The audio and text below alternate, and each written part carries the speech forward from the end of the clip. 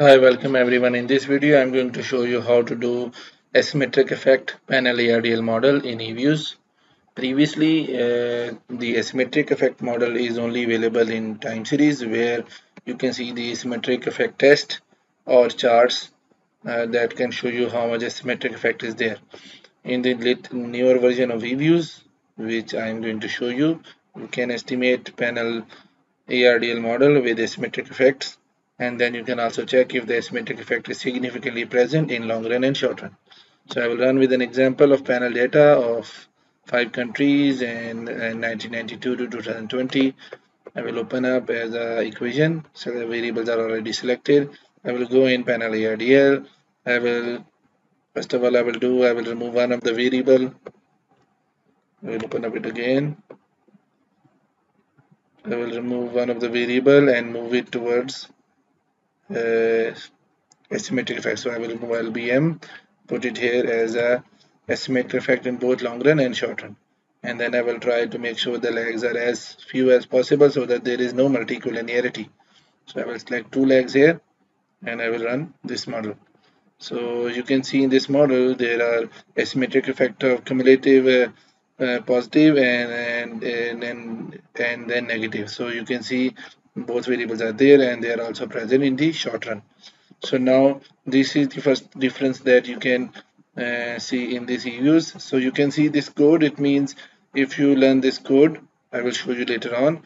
You can create a asymmetric effect variable in any other model. So like this, if I minimize it and name it, okay, and I open up this model as like if I open up as an equation and I wanted to do quantile regression.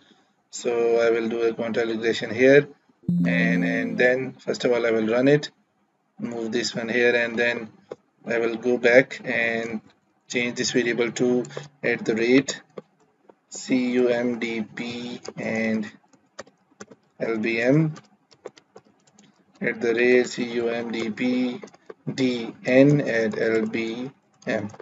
So when you run it, this function is not working because the brackets are not correctly added. So you can make sure that brackets are correctly added so that you can run this model. Further, you can see it here that, and then you can have the short run is D for first difference, and this model is here. And now you want to see if you can check for symmetry. You can get for symmetry here. So it shows that they are significantly different. So there is asymmetric effect. Then you can see country wise. So first country there is no asymmetry in the short run.